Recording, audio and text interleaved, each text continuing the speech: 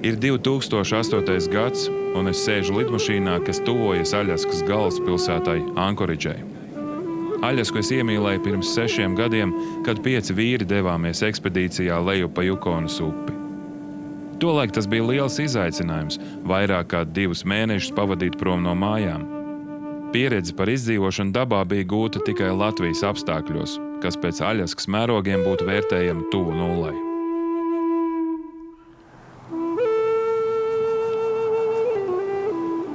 Bija vajadzīgi 6 gadi, lai atkal liktenis izkārtot iespēju atgriezties Aļaskā uz Jukonas. Jukonā piedzīvotais savā veidā pārvērta mūsu visu dzīves. Šoreiz mūsu ekspedīcijas mērķis bija izbraukt visu Jukonu līdz galam, līdz iztekai Beringa jūrā, un sāksim mēs savu ceļojumu, kur beidzām to 2002. gadā. Oh yeah, baby, huh? The Yukon River. Mūsu šodienas pieredze ir nesalīdzināma ar to, kāda tā bija 2002. gadā, un šis stāsts būtu nepilnīgs, ja mēs neatgrieztos pie sākuma, laikā, kad plānojām mūsu pirmo ekspedīciju.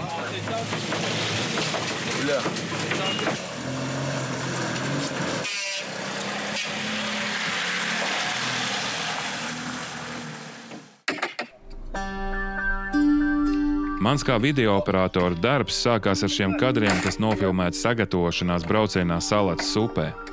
Mērķis bija sajust kopīgo komandas garšu un pārbaudīt airēšanas prasmes. Jāņa Kļaviņa ideja par Jukonu bija ap sevi sapulcējusi jaunu komandu, kas bija gatava doties nezināmajā. Jukonas upe visus vilināja ar notikumiem, kas notika pirms 100 gadiem zelta druģa laikā.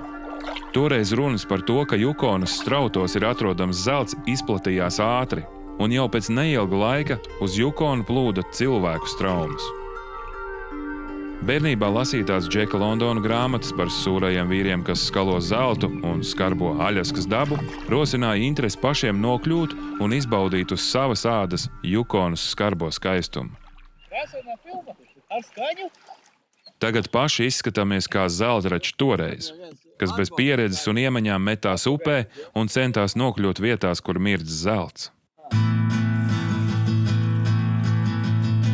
Sapratām tikai to, ka ne vēla mēs nezinām ne par airēšanu, ne kanoe. Raimonds Dombrovskis bija vienīgais, kam bija nopietna pieredze airēšanā. Viņš bija arī atslēgas cilvēks sakariem ar Ameriku, jo no 80. gadiem bija dzīvojis Amerikā un nesen bija atgriezies Latvijā. Viņa pieredze mūs visus pārliecināja. Bijām gatavi doties uz otru pasaules malu.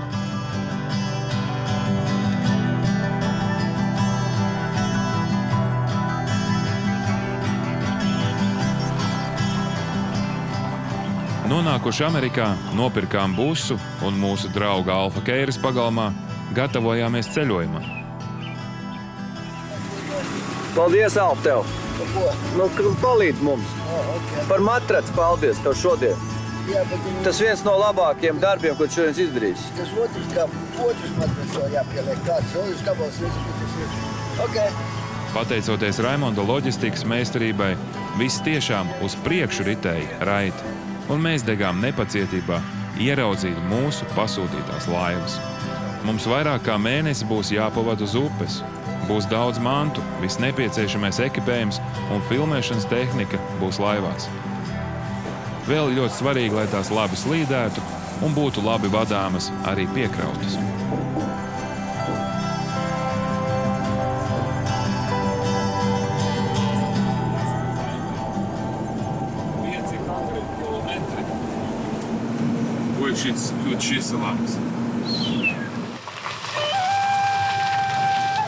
Līdz Jukonai vēl tālu, 2500 kilometri. Ceļā mums salūst buss un detaļas ir jāgaida 3 dienas. Bija īstais laiks vietējā upē iemēģināt savas jaunās laivas. Pa katru cenu nekad nepieļauj. Palaist ārzem laivas. Vai viegli atceries, kur tu gribi nokļūt?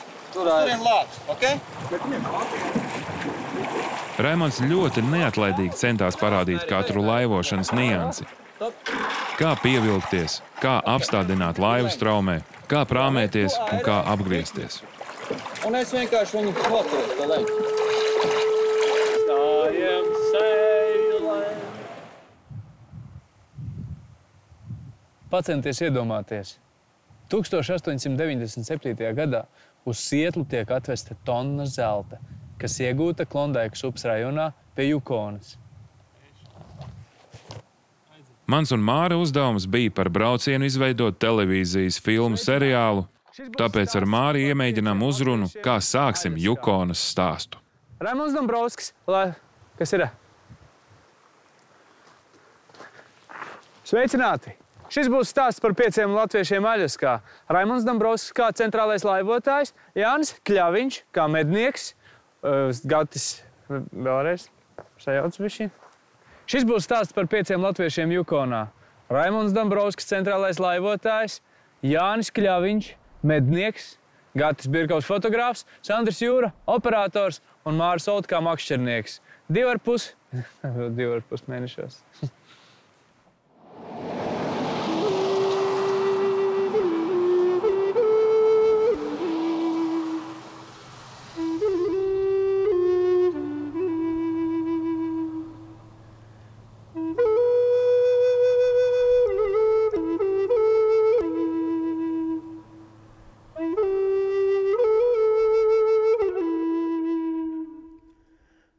Tālais ceļš no Sietlas uz Whitehorsu ir galā, tālāk brauksim ar laivām.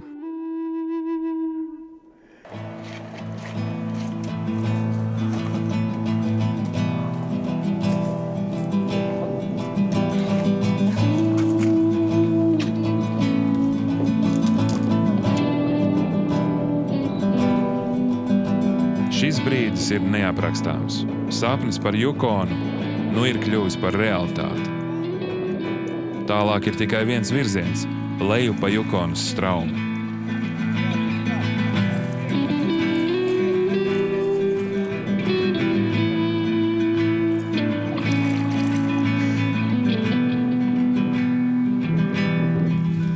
Pēc Skagway un pāriešanas pār kalniem, caur ezeriem, zelta meklētāji nokļuva Whitehorsā.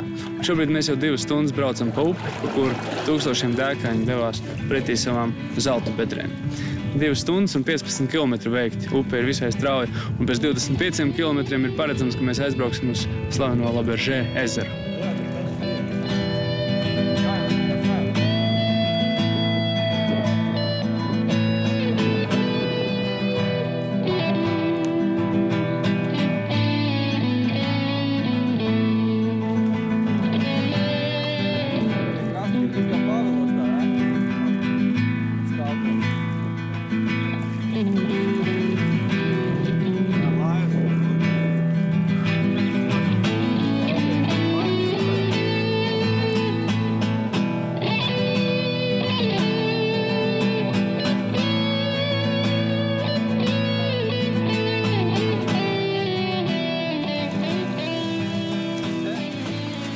Paskaties, kāds skaistums apkārt. Mēs esam šodien nobraukuši 40 kilometrus. Pirmais vakars uz ezera.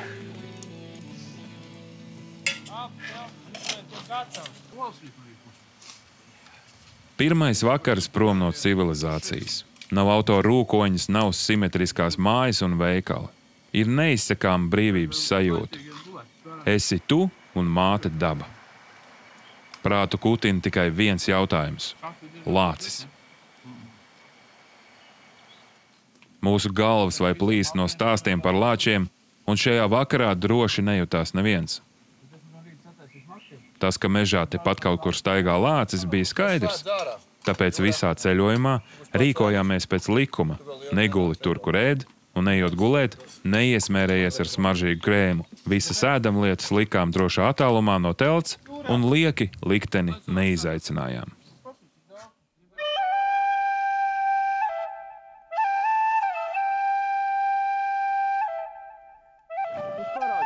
Mūsu otrs likums uz Jukonas bija pārtikt no tā, ko paši sev varējām sagādāt. Ezera foreli tā. Nāga trīt. Kaut nu nenorāties. Tu nevar nofilmēt to, kas iekšā darās.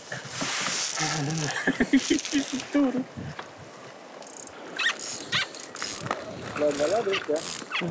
Grims jau trakulējā iet. Pētīgi zivs podās tādā. Šitā ļoti stipri zivs velts, ka viņi iet labi. Ir! Ecīt ir. Es jums pateikšu godīgi, ka līdz šai dienai, tā māra, Olte lieta, tas vispār bija tāds kaut kāds, tur uzpūsts, tāds, katrai tautai vajag varoņus, jūs saprotiet, un tad vienkārši izvēlās vienu, vai viņš tur ir, vai viņš nav, vai viņš var, vai viņš nevar. Man īstenībā tā bija, bet šodien man jāsaka, kad es redzēju vīru darbos. Tu gribi pirmo redzēt? Tas bija samērā iespaidīgi. Mēs 5 nevarējām vienu zivu apēst, tik liela forā.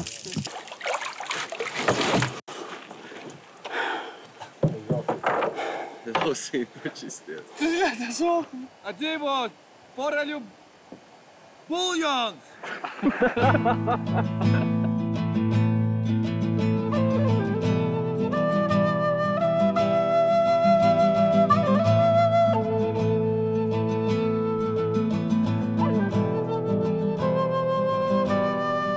Veidojot filmu par šo braucienu, nekur nesteidzāmies un piestājām krastā, ja kaut kas ieinteresēja.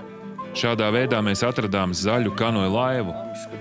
Izskatījās, ka kādam vai nu atgadījusies nelaime, vai arī laiva atpūsta no otra krasta. Piestājot pie kādas mājsaimniecības Laberžē krastā, nodevām to saimniekam, kurš apsolīja ziņot policijai, lai vēlāk atrastu noklīdušās laivas īpašnieku. Izrādās, šim vīram pieder liela Aļaskas Haskiju saime, un kopā ar meitu viņš piedalās slavenajās suņu pajūgu skriešanas sacensībās Yukon Quest.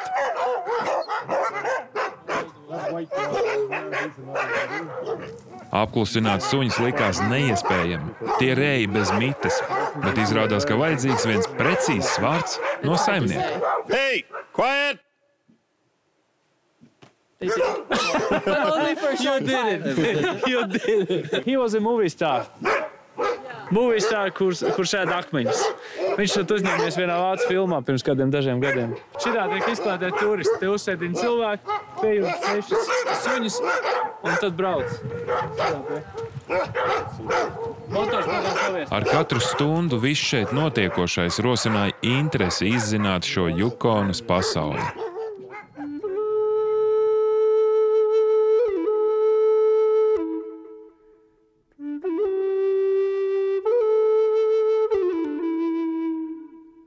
Turpinot ceļu cauri 60 km garajam Laberžē ezeram, nākamajā dienā krastā atradām ceļojuma somas. Un atkal bez saimnieka. Šitie krānu buljoni nav beigti? Tas ir miltu beigta. Beigti milti. Te kāds ceļojis. Karti ir Jukona, Alaska. Tur ir mašīnas pirkšanas dokumenti. Kas te ir bijis? Te ir cilvēks atstājis mantas. Mēs te visi galvas salikām kopā un secinājām, kad ir notikusi nelaime, pie kam vakardien mēs kanoe laivu atradām. Zaļā krāsā. Zaļā krāsā. Augstākais 4-5 dienas te... Ledus ir prom? Ledus ir prom. Visticamāk, viņš ir gājis pa ledu gar malu, tā kā tajā grāmatā rakstīts. Tā kā šitajā grāmatā rakstīts, tagad tas vācietis darījis.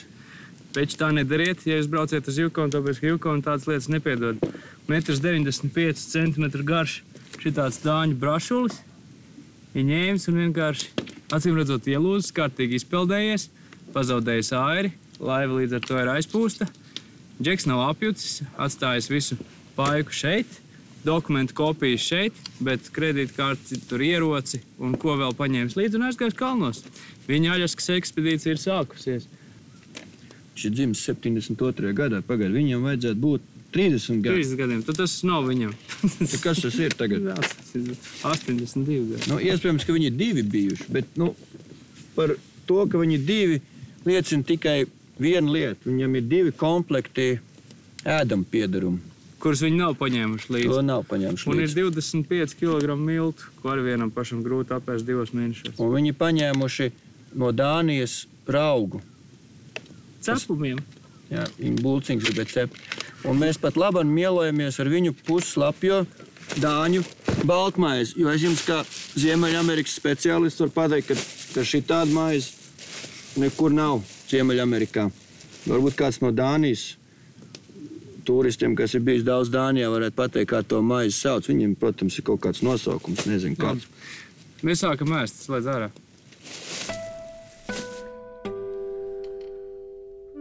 Kā vēlāk izrādījās, patiesība bija daudz skarbāka un traģiskāka. Neviens no mums nespēja iedomāties par nāvi. Abi dāņu ceļotāji bija pieļāvuši liktenīgu kļūdu izvēloties laivu. Kā vēlāk uzzinājām, pirms kāpšanas upē Vaithorsā pieredzējušie laivotāji viņiem bija ieteikuši vai nu mainīt laivu, vai arī neņemt tik daudz mantu. Nepaklausījuši, viņi devās ceļā. Jau 2 dienas vēlāk viņus atrada.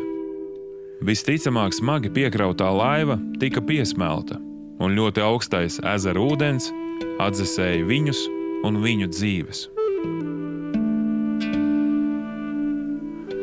No šīs dienas par drošības jautājumiem vairs nebija jādiskutē.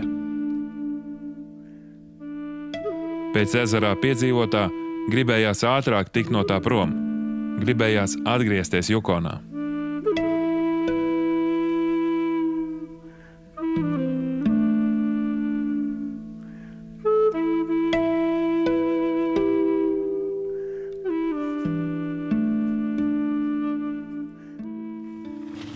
Tūlīt mēs sāksim kuģot Jukonas posmu, kur saucās 30 jūdžu upe.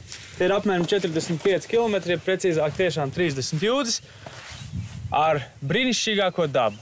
Kristāldzidrs ūdens, krāšņi krasti un man ir cerības uz alatām. Vismaz tā visos turistu ceļvežos raksta.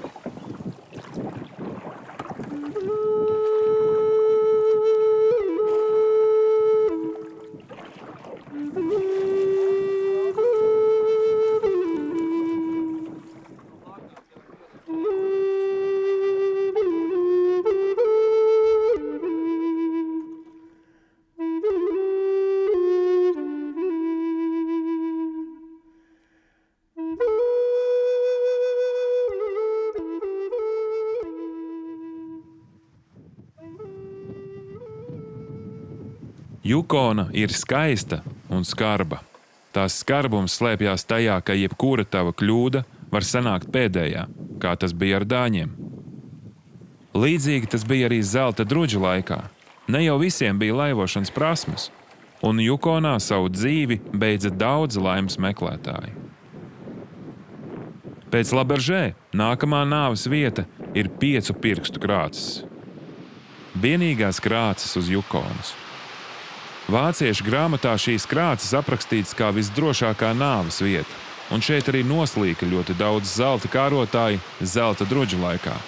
Nu bija mūsu kārta – pārbaudīt savu veiksmi.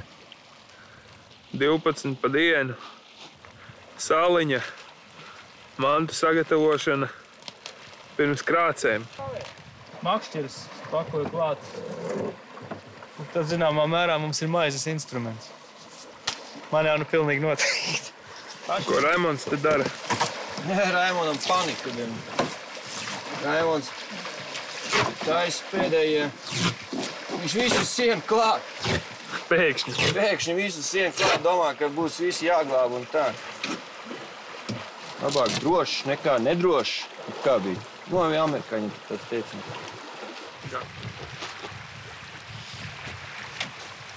Viņš jau drebels ir.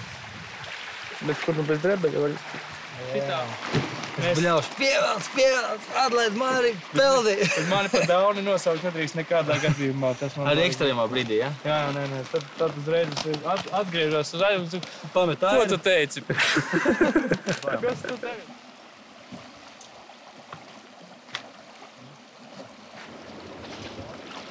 Pasaka, Olte, kaut ko. Man ko daudz negribas teikt, man gribās izbraukt. Tas braucamais koridors it kā ir tas labajā pusē. Raimonds, viņš saka, no šejienes viņam pieredzējuši atsliekās, ka tas tur būtu tas labākais braucamais.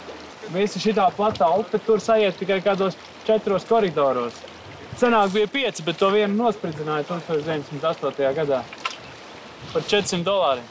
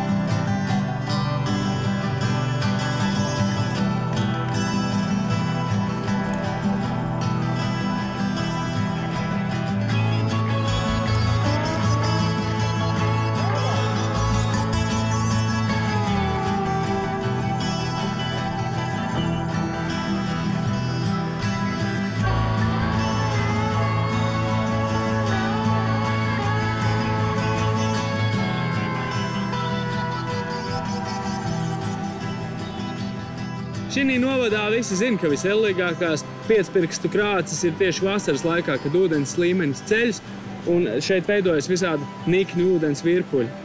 1908. gadā tur uz tā tālā raga, tur, ir bijusi tāda maza policijas būdiņa. Un pie būdiņas iekšā bijis tīkliņš ievilkts upē, un tajā tīkliņā vienmēr ieķērušies tie, kuriem nav izdevies dzīviem tikt cauri piecpirkstu krācēm.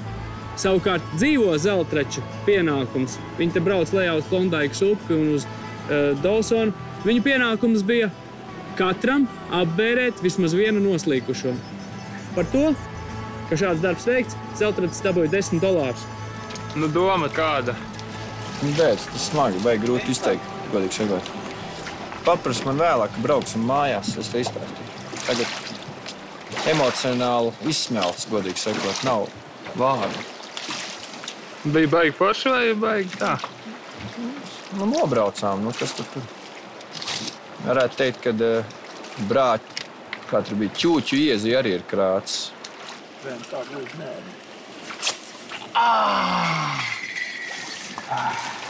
Saproti, kāda man strāva iekšā? Piepīpēt var.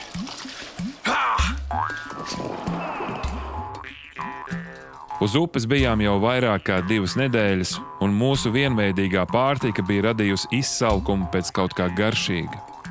Pa upi orientējāmies pēc kartes, kur smalki iezīmēta straume un aprakstīta katra pieturvieta uz Jukonas.